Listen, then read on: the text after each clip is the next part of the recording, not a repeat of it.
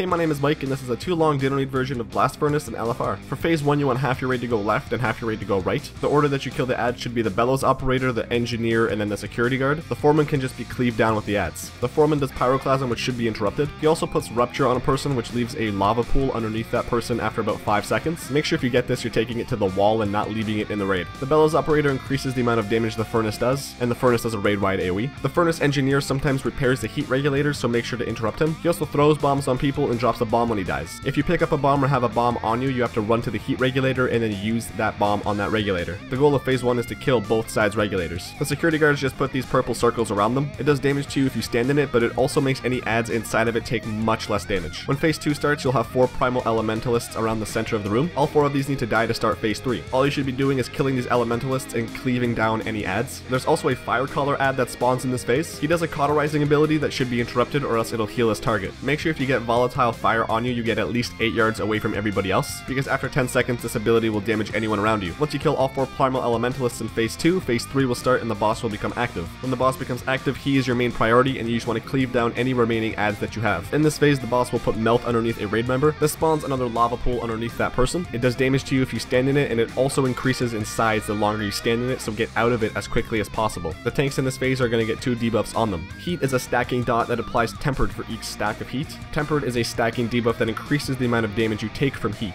Tempered stacks will never go above what heat stacks you have. So if you only ever go to 3 heat stacks, tempered will always be at 3. Tanks just want to make sure to taunt at 2 or 3 stacks of heat. Defensive cooldowns should be used as needed. Offensive cooldowns can be used anytime throughout the fight, but make sure you have them up for phase 3. That was a too long didn't read version of Blast Furnace on LFR. If you have any questions, let me know down below in the comments. Thanks for watching and have a great day.